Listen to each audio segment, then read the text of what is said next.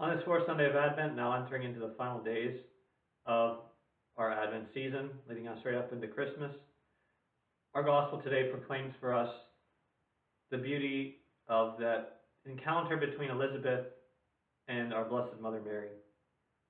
And it's such a powerful scene to reflect on these two women who are aglow in pregnancy, prepared for all that the Lord has done for them and is going to do through them.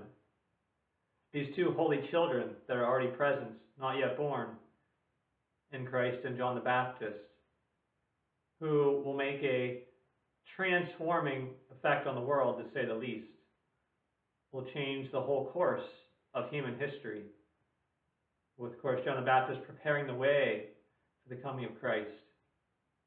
And, of course, Christ being that Savior, the one who is Emmanuel, God who has come among us.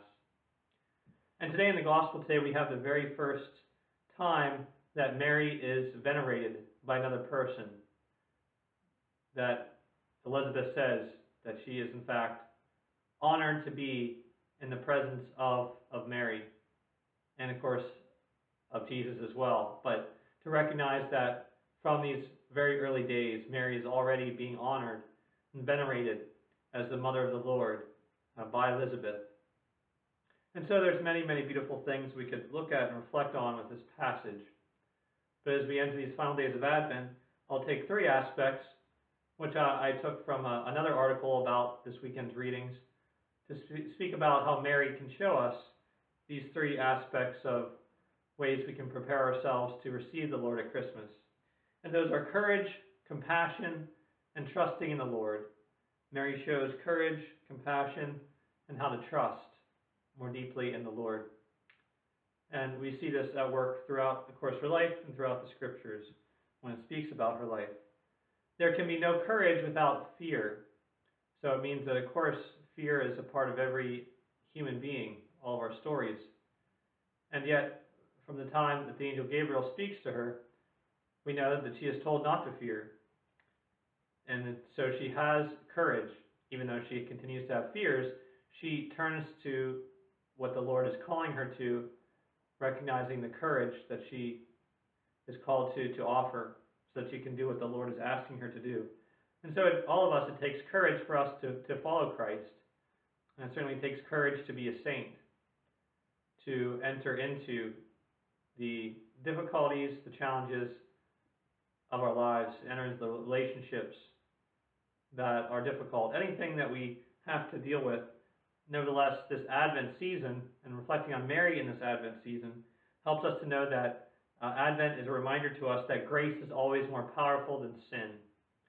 So despite all that is wrong in the world, we know that the Lord's grace is always more powerful than the sin of our world and the sin of our own lives, or the mess of our own lives. And so Mary can help give us courage. She, of course, also shows us great compassion, as we know that she, in today's Gospel, goes to visit Elizabeth, goes to be with her. She cares for those who are in need. We think about the story of the wedding at Cana, when she was concerned about the couple whose wine had run out at the wedding celebration, and asked Jesus to act. So she's a woman of great compassion. As last week we would have celebrated Our Lady of Guadalupe last Sunday, except it was taken over by the third Sunday of Advent.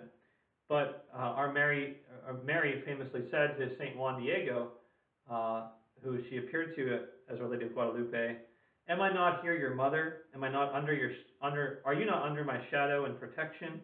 Am I not the fountain of your joy? Am I not in the fold are you not in the fold of my mantle and the cradle of my arms? Do you not grieve or be disturbed by anything?" And so Mary comes to us with that great compassion, reminding us not to be disturbed by anything in our lives, but to trust in the Lord. And that's the third aspect I want to speak of today, is trusting in the Lord. Of course, it says a couple times in Luke's Gospel that Mary took these things and pondered them in her heart. So she developed that faith and that trust in all that the Lord was doing.